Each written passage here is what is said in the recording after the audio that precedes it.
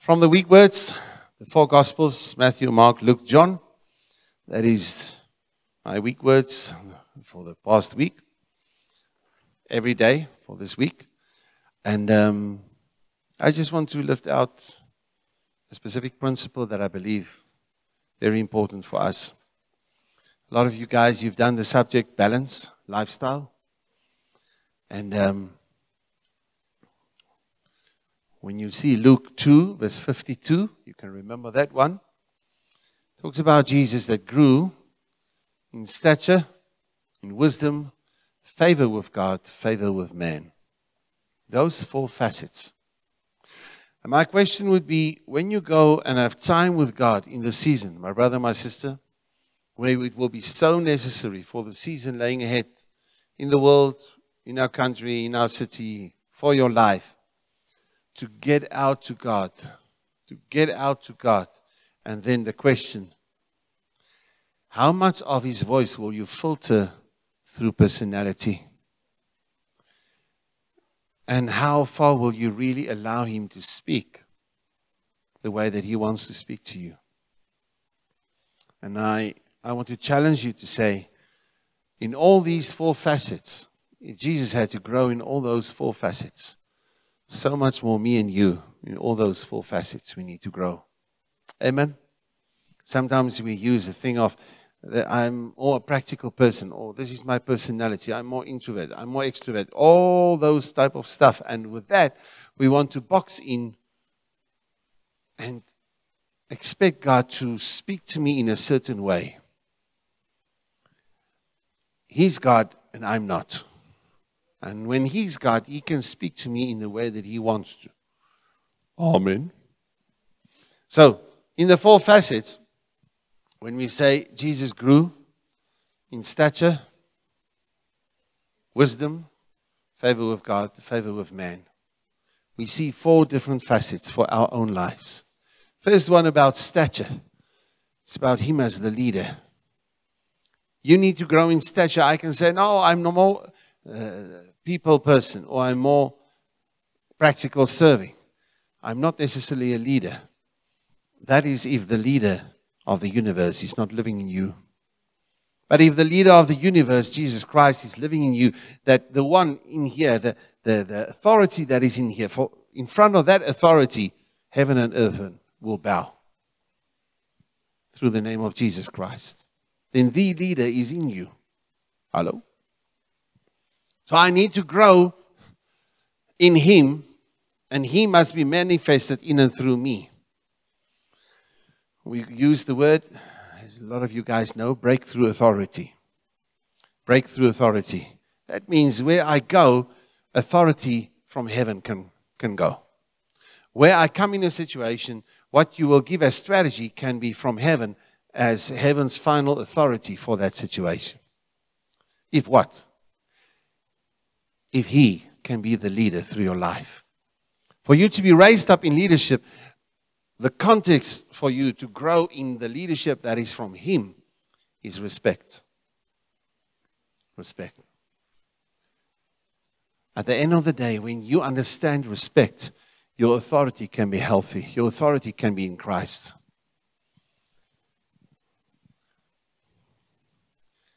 You are a leader if you can respect the leader. If you can respect Jesus Christ as the leader, then you are a leader. Finished.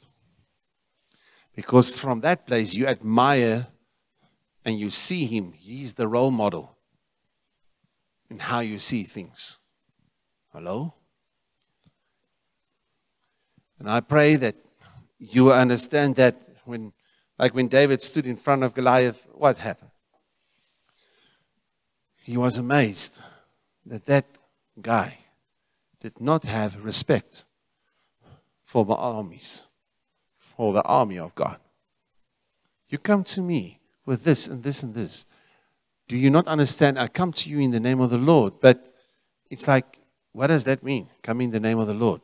But there's such a revelation of the name of the Lord. There's such a revelation of the authority of God in David, that he actually come with a question mark. How dare you come?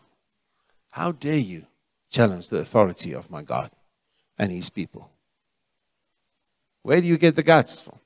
To challenge the authority of my God and his people. Are you with me? Because he saw the authority against the lion and the bear. He saw the authority of God. So if I want to be raised up in authority, I must allow God's authority over my life to deal with the rubbish. But otherwise, the authority of my hurt, or the authority of my success, the authority of my reasoning, the authority of what I can do, or what I took offense of, or whatever it will be, that will be the final authority and not Jesus Christ. But if I want to be raised up in stature that will stand against what the enemy can bring, I must allow the voice of authority to speak to me. So when you have time with God in December here, further, when you go, I pray that you will have that time where the voice of the authority from heaven, the voice of authority, that you will allow him to speak to you. And that means that it's not if you understand what he's saying or not understand what he's saying. The voice of authority is where if he says that, I believe that settles it, that's it. If I understand, doesn't matter. That's the first one of the 4 facets. So if I allow, it's not for me only to accept what he says when I understand it. I accept it because I respect his authority. When you respect authority, you just take it by faith because he said it. Not because you understand it. You take it by faith because you know who said it. And because you know who he is, you don't always understand what he does, but you know who he is. And because you respect that, therefore, you take that authority, and in that way, my brother, my sister, you will have more authority in next year. But from a place of humility, why? Because you respect him. May that be true of your life, and then you will not fight people and stuff and things so easily. Not easily so get offended when I have respect for his authority. Finish. This Patrick, and I want to give him something, irritates me. Doing this, doing that, doing that, doing that. And I will flip, or I can overreact, I can this, I can that. If what? If he has not the final authority in me. But if I respect his authority, even though I feel like slaughtering the man, if I respect his authority, I will forgive, I will give grace, I will believe in him. I know God is the best for him. Hello? Why? Because I always want to? No. But because I've made my choice, I will respect his final authority. And that gives me stature above the situation. Stature above the circumstance. Stature above the success or the failure in my life. Your stature is found in grace in him. Amen? First stature you received was you became a child of God. Amazing stature, how sweet the sound. And the stature is found in grace. Amazing grace, how sweet the sound that saved a wretch like me. What an awesome honor and stature God gave me that I could become a child of God. What an awesome stature you've been given to be called a child of God. Now live then from a place of thankfulness, from the place of stature God has given you as a child. Amen? Can we take that? Second point, wisdom. He grew in wisdom. Wisdom is always practical. Wisdom is how to take a principle and make it practical. How to put it on the ground. How to take a principle and put it on the ground. Now some people would say, I'm more practical, I'm not a people person, or I'm not necessarily a leader. Okay, that is if Christ is not living in you. I'm not saying there's not uniqueness. Yes, God's going to use us in a very unique ways. But if you've been crucified with Christ, and you no longer live, but he lives in you, then I no longer live, but the leader of all leaders is living in me. Then the servant of all is living in and through me. Hello? Are you with me? Will you allow him to be who he is in and through your life? Then your life is not based on your personality. Your life, your relationship is not based on your personality. No, if your personality has the final authority and you respect your personality more than Christ, that's okay. Uniqueness it will be because you will show forth God is not boring, with all respect. So in his uniqueness, you will be unique as a person with a unique calling. But when I have the right with my personality to cut out what God would want to do even, without realizing it. Who of us will say, God will not be allowed to do this in my life? No. But having more faith in my personality and the way that I operate than have faith in God's personality in the way that he operates. Your problem is with God. Now you must decide who will be in the box, you or him. If you respect him, you will not put him in the box. Hello? But you will do according to the word. Is julle met my?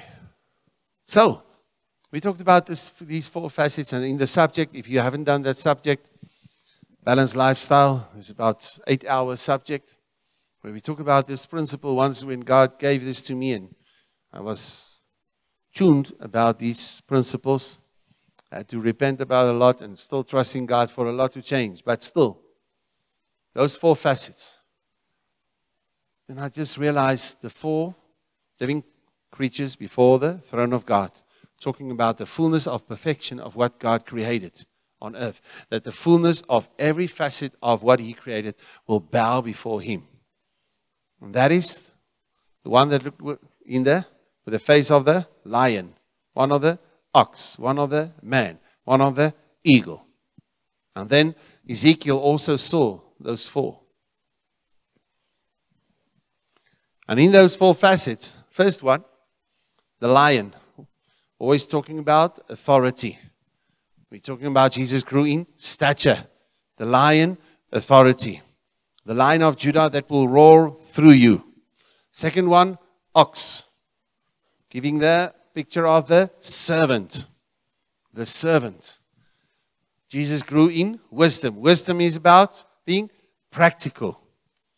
That you will understand how to serve. But as a servant, knowing how to serve, if I just want to hear that facet with God, I'm a practical person, then what you want to hear from God, it must always be practical, otherwise you will be frustrated.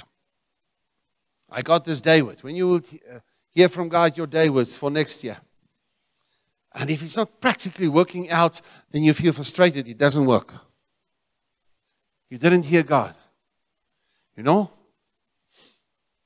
Maybe what God told you to do, let's say, I can't think of an example. Let's say that it's something small that's going to happen in the evening. That God now showing you now of what must happen on the 23rd of June next year. Hey, as you write your day words for every day in this holiday for next year. You get into 23rd of June. You don't have a cooking clue what will this day word mean, that I wrote last year, December. But in the day, you are open and you are praying in tongues here and there just to make sure, God, wherever you're going to lead me with that day word, I'm open. You're praying in tongues here and there and just so in between, becoming more and more lifestyle. And this evening, the day word was just something small. Very small thing that had to happen. And you thought, yeah, it was a struggle. It was such a struggle to come into the place to know what God actually told me what to do. But you know, that day it was just a carrot in front of the donkey. God wanted you to pray in tongues that day. He wanted you to 3, 4, 5, 10 times just to be praying in tongues so that during the day you will make the right decisions. That was just the carrot in front of the donkey. But the carrot, it wasn't about the carrot. It wasn't about taking the donkey from there to there. That's God's agenda for you that day. That Mr. Donkey will move from there to there. He used that. But if I'm just practical, and I see myself just as practical, and I'm not so much into my relationship with Him, my relationship with people, and how I move through the day, even though I could feel frustrated. Now I will have an intimate relationship with frustration, or I will give what I have to God while I'm communicating with Him during the day. And I think it's just about finding the answer for that word. No, it's not about finding the answer for the word. Position yourself before God in prayer, even through praying in tongues. So many times, my brother, because what are you doing? The scripture says when you pray in tongues, your spirit pray and your mind is unfruitful. Hey? So you're telling your mind to, what's the Christian word for shut up? Play still. Is that the Christian word? Okay. So you, from your spirit, you're telling your mind to be still. And that was the agenda of God for that day. But if you just think in a practical way, you will be going through the day intimately affiliated with frustration. Instead of going through the day, bringing it constantly before the Lord by making your spirit stronger and telling your mind to shush, to be quiet, be quiet, be quiet. And because you are in that place, that day especially, you could have made some bad choices with your soul. But because you were in prayer a lot with a day that you couldn't understand, you made right decisions during the day. Are you with me? There's such a lot of dynamics of what could happen and how God is putting things together in our lives that we will take the next 1,000 years to figure out what He actually did. That we will in heaven stand amazed of in what He has done in our lives. Amen? Through His grace, in spite of our mistakes, He's there. He's there for us. But my brother, my sister, let's put it before Him. Amen? First of all, I will hear His authority. To be raised up in stature, and I will hear the authority from the place of respecting His authority, not fearing. The enemy also recognizes His authority, but he runs, filled with fear, that run away from that authority. The devil will flee. But you will be drawn to His authority. His authority over your life will be beautiful. And that beauty, you will respond with respect. Respect that stands in awe. That can brag about His authority. You with me? But secondly, yes, practically. God is a practical God. And He will speak to you in this season about some practical stuff of what needs to happen for next year and the season laying ahead in your life.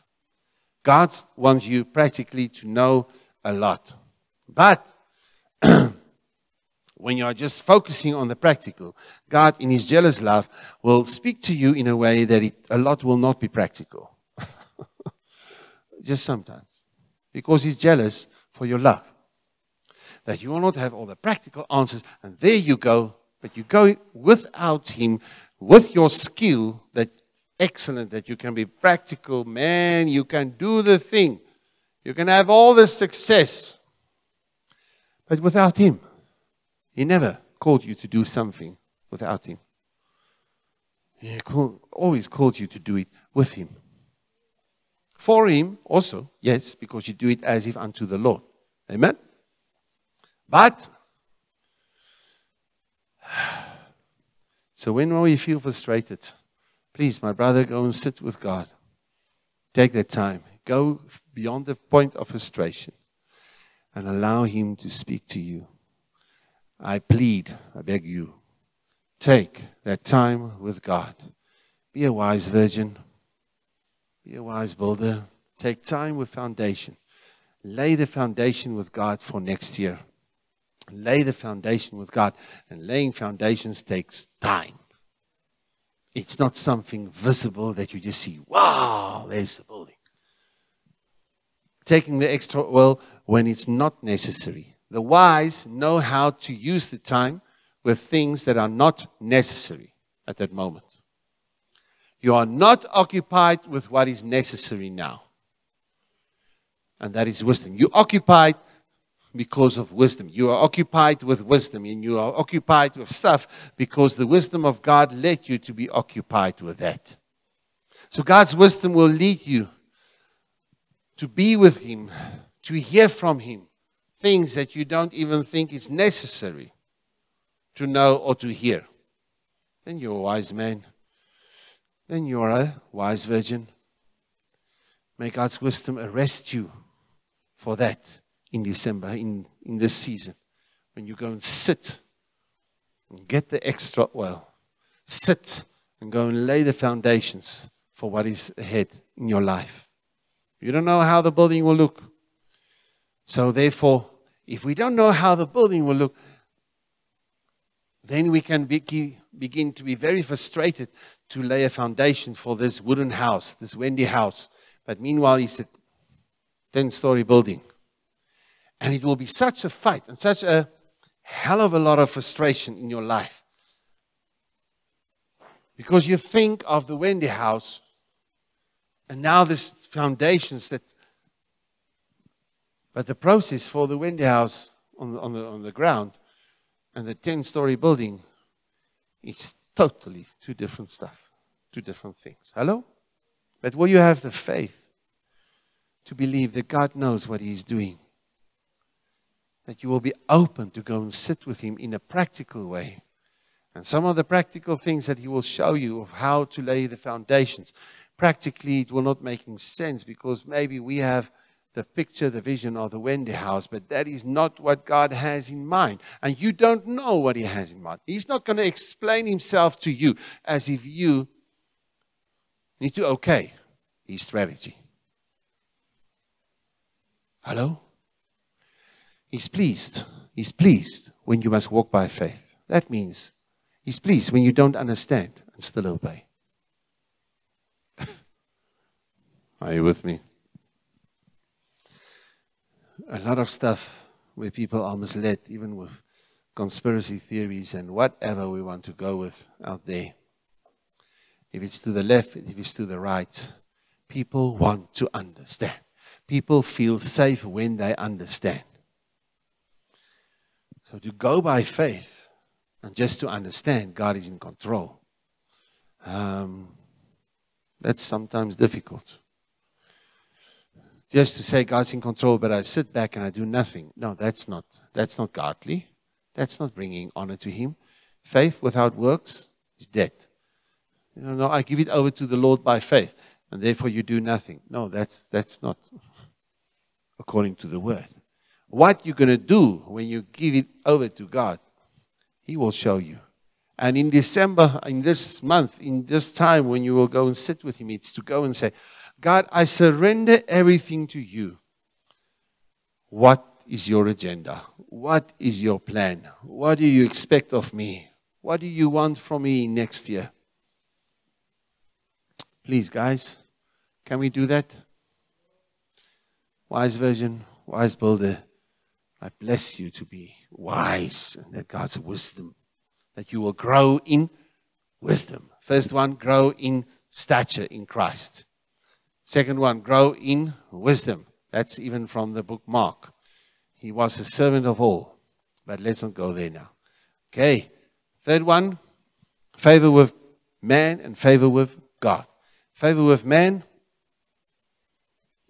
you can write there, relational capacity. First one was you have breakthrough authority. Where you come into a place, there can be breakthroughs. In what you believe, in what you do, there can be breakthroughs for people. Breakthroughs over your flesh. Breakthroughs over the rubbish that kept you there.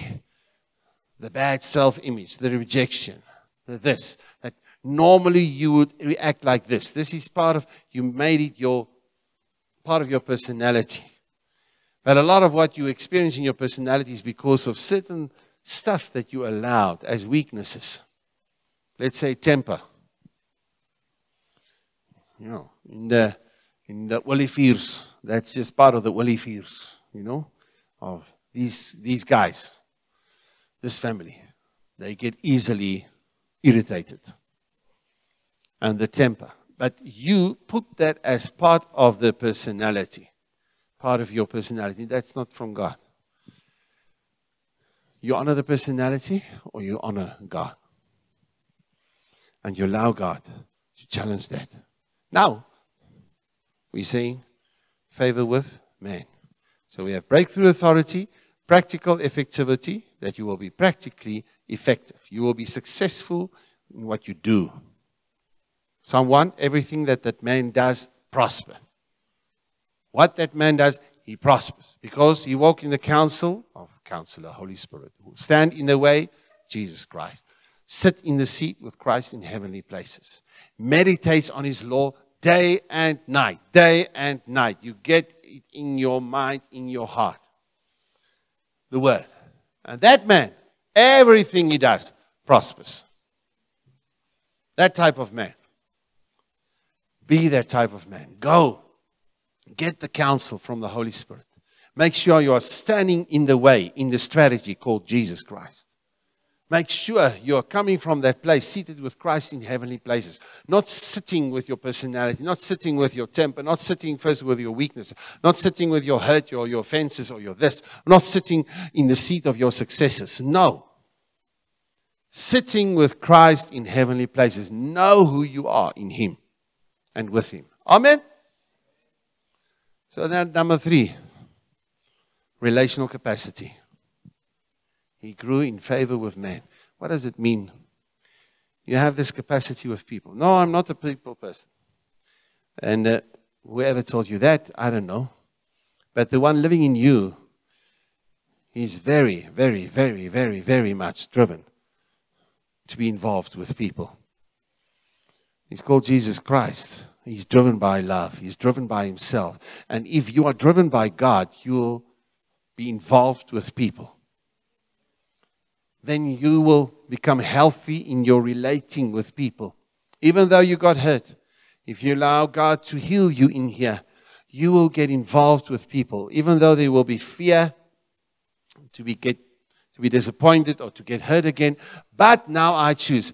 God, you will guide me, or the demon of fear will guide me.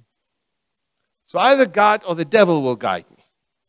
The demon, that spirit of fear, or God of love. But perfect love drives out all fear. So don't fight the fear, embrace the love. The love will fight the fear.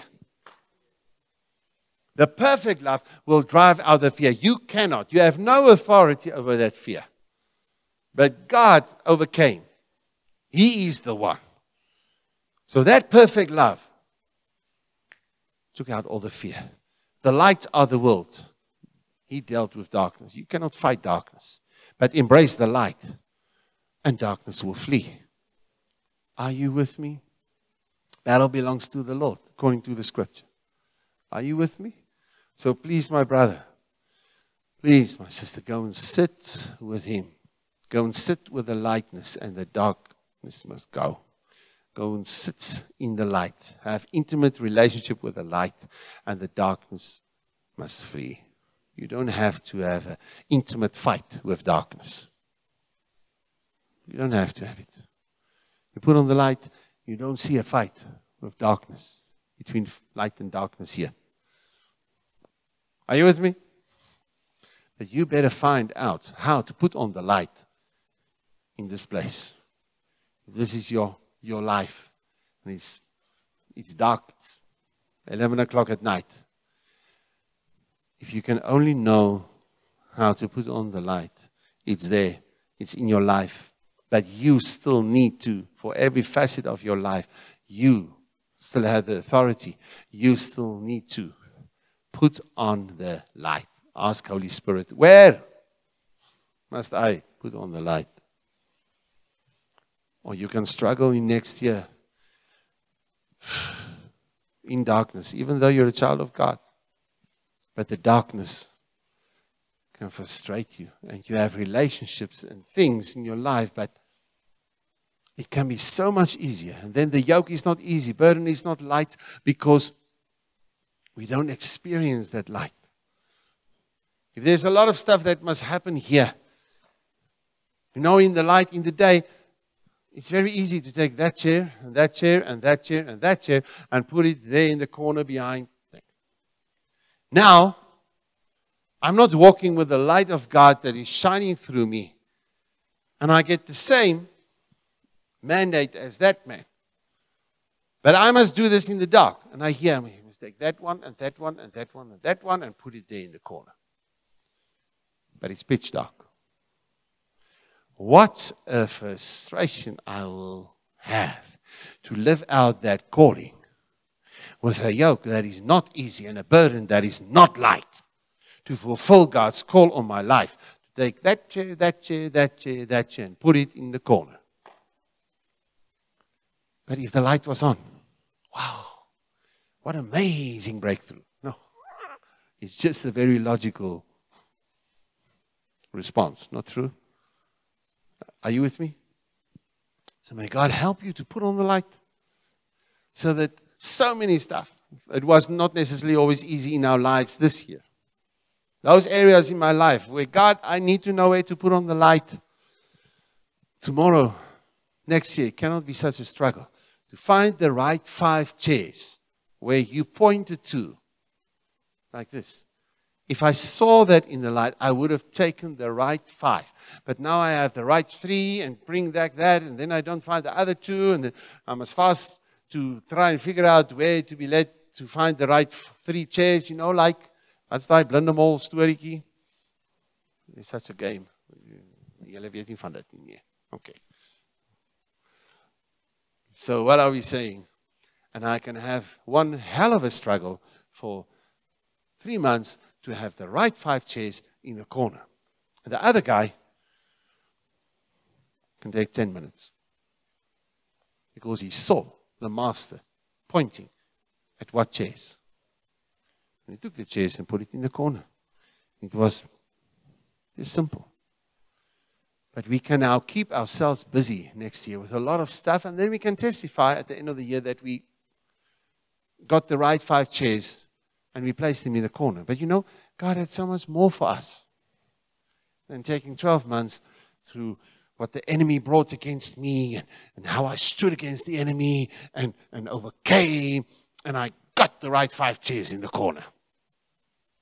That was God's agenda for the first day. And then He wanted to do a lot of other stuff. He still loves me, doesn't condemn me, still believes in me, still believes in the dream that He has for my life. Praise God for the blood. Amen. But may God help us. Is ons met mekaar. And now, in your relational capacity, when you are driven by love, it's because of Him. Amen. Now I say, it's me and God. And there's love between me and God. People, they can do this, they can do that, they can do that.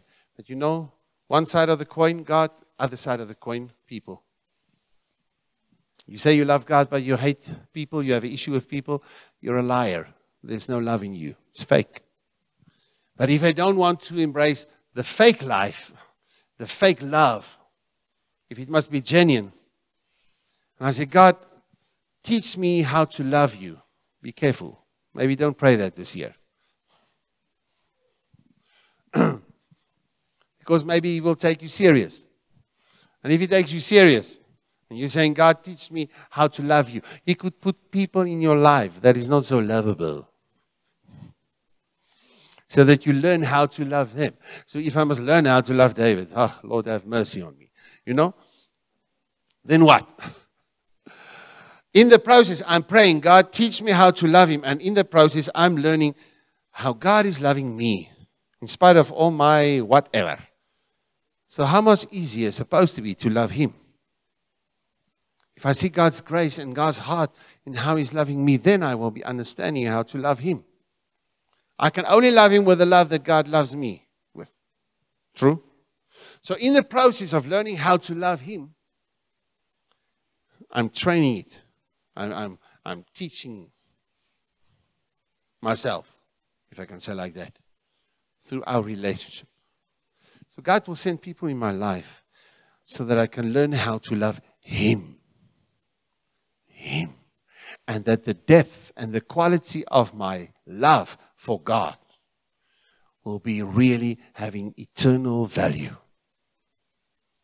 Because who will say here, I don't love God, I hate him. Unless there's something really intensely demonic that happened with your life. But when we say we love him, what does that mean at all? But if there must be some depth in that, and that love is a driving force from there, from heaven. How much better if we are driven by the energy from heaven, from the power that is from above, from the motivation that is from there. Now that is 2 Corinthians 5 that says we must be driven by love. So if we are driven by his passion, driven by that is from what is from above, it will not destroy me. But when I'm driven by bitterness, driven by an issue, driven by a temper, when I'm driven by performance, when I'm driven by fear, so that there will be enough of something, that can destroy you. That can drain you.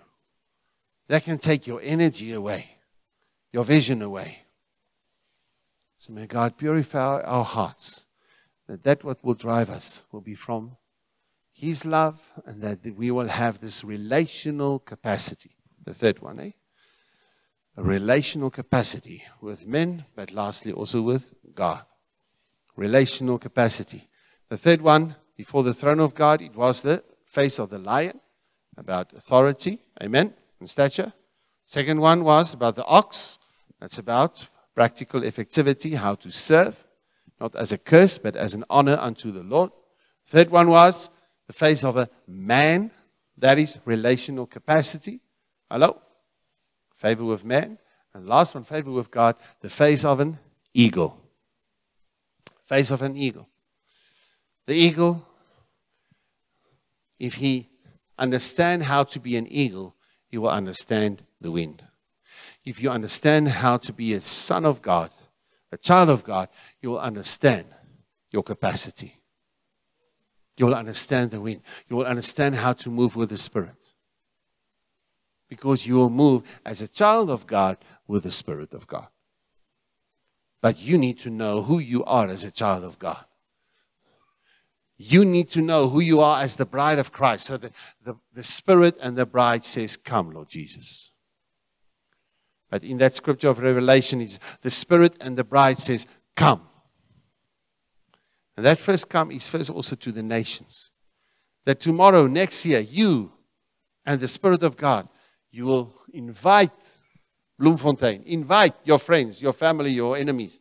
Invite them to Christ. And then invite Christ to come.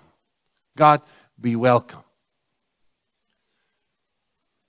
Because you know who you are as the bride of Christ, then you'll know how to speak the same language as the Spirit of God. And you and the Spirit says, come. People, you are welcome. And you and the Spirit says, come, Lord Jesus, you are welcome. Find out who you are. Find out who you are in Christ. Not find out who you are as a product of your flesh or your head or your relationships that you experience in your life. No, I need to find out who I am in Christ. Amen. Then I will understand the last one, spiritual accuracy, that I can be accurate in the Spirit. That I can be accurate, that I understand God said, that chair, in the corner. I do that. Burden is light. Yoke is easy. So much better. We're going through frustrations many times because God is putting it there because He wants to show me you are not in my will. So many frustrations is to birth forth that what is from Him. Is it not Romans 8 talking about creation is subjected to frustration for the manifestation of the sons of God? Creation is calling out. Creation is groaning like in birth pangs. Ne? That frustration is with an expectation. Let's say frustration with an expectation. There's a frustration that is ready for a lot of stuff to be destroyed in your life, for a lot of rubbish decisions to be made, for a lot of deception to happen. But there's a frustration that is birthed when you bring that frustration before God in prayer. So that something, what will be birthed, will be from God when everything is given over to God in prayer. Are you with me? So we see that last one, the eagle. So you know the eagle, understand the wind. He uses the storm. He doesn't fight the storm. He uses the storm for his benefit to rise up even higher. To rise up even higher. He can see with his eye that snake. Not to go and fight the snake, but to eat the snake. Hello. Joshua, Caleb, 2 of the 12 spies, they came back. They said the giants are our food. They were not cannibals. They meant what we're going to learn from this situation. We're just going to grow. We're going to go stronger. When we need to face giants, when you need to face challenges, there's only one result. You're going to grow. It's obvious to Joshua and Caleb. It's obvious. There's challenges, there's giants, but we're going to grow through them. We're going to grow through facing those giants. Because we know what God has given us. We know the promises of God. We know the God that promised us that. And because we don't just know the promises, you sit with promises, but you must know who is the one who gave you those promises. It's not, first of all, do you believe the promises? It's, do you believe the one who gave you the promises? Hello? Because then you will know who's the one throwing all that intimidation against you. And you will know that that giant cannot be compared to the God who spoke to me already. Know your source. Know the one who's speaking to you. And so you will become spiritually accurate even for next year. So allow God to speak to you about your spiritual accuracy with Him and with people. Allow God to speak to you about your relational capacity. Allow God to speak to you about being practically effective even more. Allow God to speak to you about your breakthrough authority.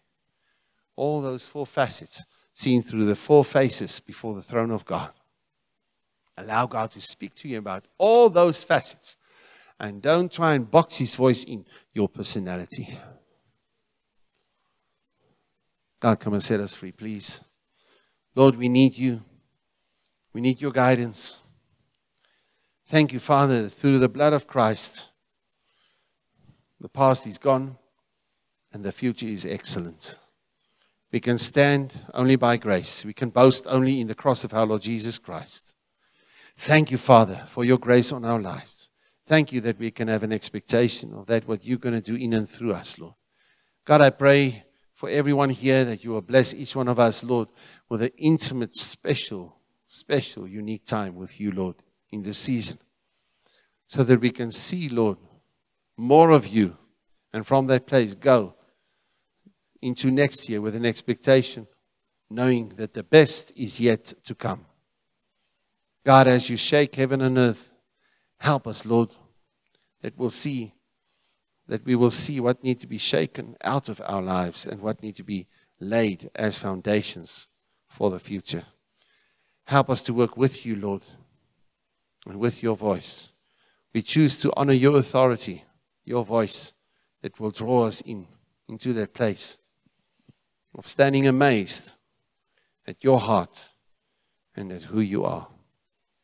I pray for such a hunger through the Holy Spirit in each one of us, a hunger for your word, a hunger for your presence, Lord. Come and do that in our lives, Lord. We need you. We need you to do that. We thank you for that, Father, in Jesus' name. And all say, Amen. Amen.